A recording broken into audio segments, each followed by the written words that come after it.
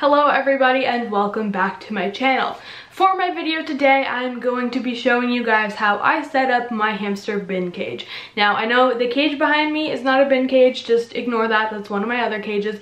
The cage in this video though is going to be my 110 quart bin cage. Now, really, when you're setting up a bin cage, you're really setting it up the same you would as any other cage.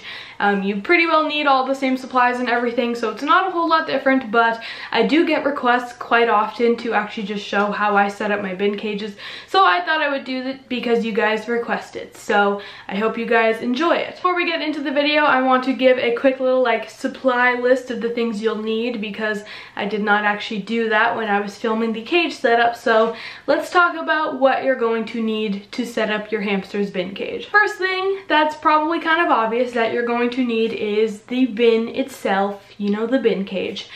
So when picking out a bin to make your cage out of, make sure you are getting one that is big enough. Currently, the recommended minimum cage for a hamster is a cage that meets the requirement of 450 square inches. So to find out your square inches, you just multiply length times width, and that will give you your square inches. So whatever bin you're getting, just find out how long it is, find out how wide it is, multiply those two together and see if it meets the minimum of 450. If it does not meet the minimum of 450, I would recommend going for a bigger cage so that your hamster has a suitable amount of room. Once you have your bin picked out, you're going to need all the supplies to go in it.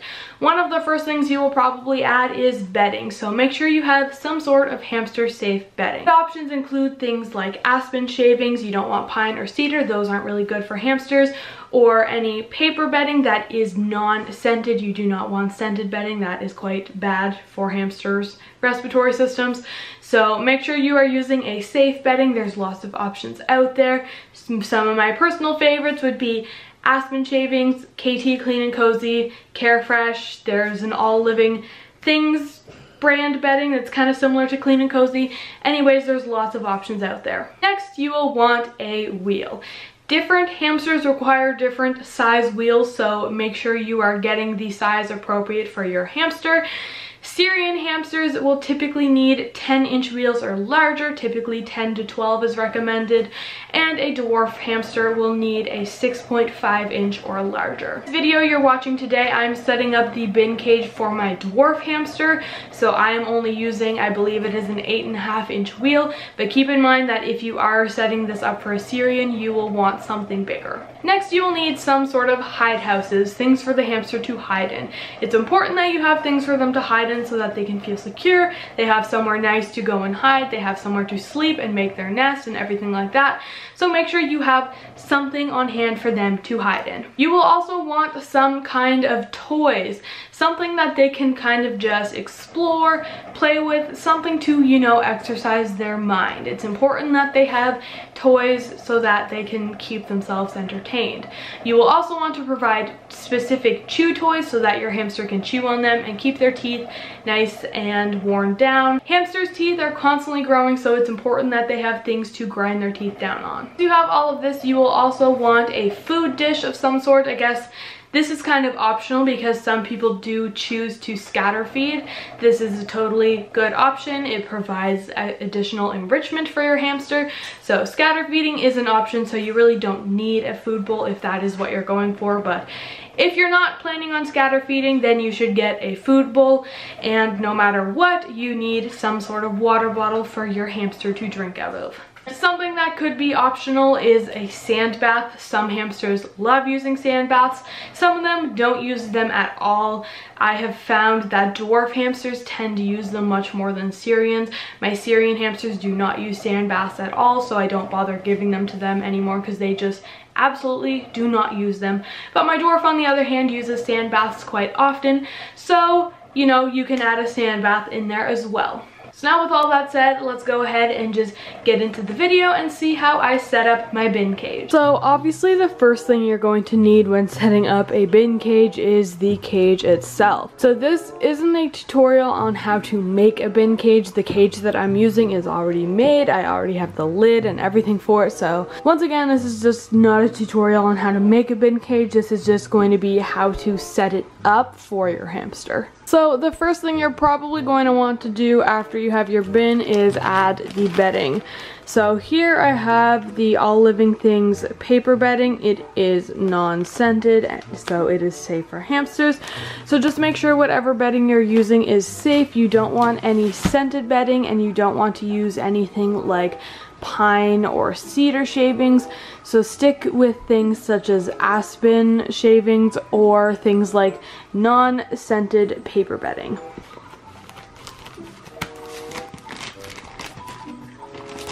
So when you're adding in your bedding, keep in mind that hamsters are burrowing animals, so they should have a few inches of bedding to burrow in. So because of that, you're probably going to want to add quite a bit. I'm actually probably going to use this whole bag here just to give my hamster a lot of room to burrow and dig if he wants to.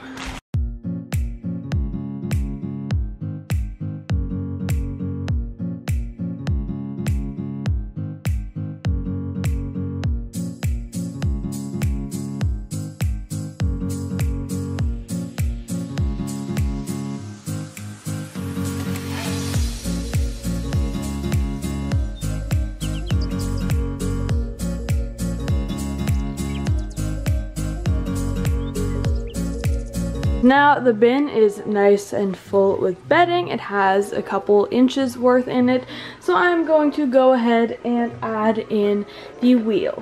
I am actually setting this up for my Campbell's Dwarf hamster, so I'm going to be using an 8.5-inch comfort wheel. If you are setting the cage up for a dwarf, make sure you're using at least a 6.5-inch wheel, and if you're setting it up for a Syrian, I would recommend using at least a 10-inch wheel. I'm also going to take this, I believe it's a 7-inch flying saucer, and add this in the cage as well. You don't need to have both. As long as you have one wheel, that's fine, but I do have both of them, so I thought I might as well go ahead and add them both, and then he can choose which one he wants to use. Next thing I'm going to do is add some things such as hide houses. These are important to add into a hamster's cage to help them feel secure. Obviously they need some places to hide. A lot of the times they will make their nests in these places, so it's really important that you offer some of these, or else you'll probably end up with a stressed out hamster if they have nowhere to hide.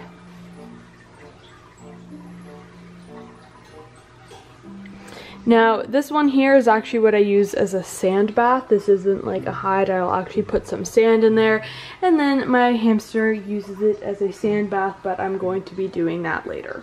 These bendy bridges are something I really like. I think they're really useful because they can act sort of as a hide, like the hamster can go under there and hide there. They can also use it as just like a climbing toy and like climb over it, and they can use it as a chew toy because it's all wood, so it's perfectly safe for them to chew on. So I personally really like bendy bridges like this, so I would recommend having some of these if you own hamsters. So now my hamster does have multiple hiding spots. He can hide in this little house here, he can hide under the bridge, and he can hide in this little house here. So like I said before, it's definitely important to have multiple hiding spots for your hamsters so that they feel nice and safe and they can build their nest where they like. Next up, I'm going to add this little cardboard tube here. I guess this could also kind of be considered as a hiding spot because he could technically go in there and hide, but I kind of use it just more as a toy. He can run through it and, you know, do whatever he wants, but yeah, so I'm just gonna go and add that. Once you have all of your hidey places in the cage, the next important thing I feel like you should add in would be some chew toys. So here I have a couple chew toys. I am going to put a few more than this in, but I'm just going to kind of scatter these throughout the cage. And chew toys are really important to have for hamsters because it helps them keep their teeth worn down, and it also just kind of helps to give them some things to do. You know, it's good enrichment for them to go and chew on their chew toys, you know. So definitely want to have at least a few different chew toys for them to play with. And now I'm going to add my hamster's food dish in. Obviously there's no food in this right now. I will be adding that after, but I'm just going to go and stick the bowl right there. Now, you don't actually need a food bowl if you do plan on scatter feeding, although I just personally do choose to use a food dish, but it's perfectly fine if you don't want to use a food bowl if you want to scatter feed instead, so it's not necessary that you have a food bowl, but it's just what I prefer to do. And lastly, I will be adding my hamster's water bottle, so I'm just going to hang this over the side right there, and then make sure he has room to drink out of it. It's not too close to the ground, it's not too high up, it's a nice good height for him. So overall, setting up a bin cage for a hamster is really no different than setting up any other cages. You really just need all of the same stuff. You need your bedding, you need your wheel, you need your hide houses, chew toys, food, water, all that stuff. There's really no difference from setting up a bin cage to a regular cage, but I thought I would just show you guys how I set up my bin cage anyways. Keep in mind, this is for a dwarf hamster. If you are using it for a Syrian, make sure you're using appropriate sized items, such as a wheel. You will want a bigger wheel. This is perfect for a dwarf. It's 8.5 inches, totally fine for him, but it would probably be a little bit tiny for a Syrian. I typically recommend going with at least a 10-inch wheel for Syrians. And now, as I said before, I do have a sand bath here and a food bowl here, but they're currently empty. Currently in my living room right now. My cage doesn't belong in the living room, so I'm not going to fill them up here. I'm going to take the cage back to the small pet room and then I'll fill them up there, but you can just imagine, sand goes in here and food goes in there. So now, once your cage is all done, you are ready to add your hamster. So I'm just going to go and let him walk off my hand, and he can go and explore, and he can now go and explore his nice new cage.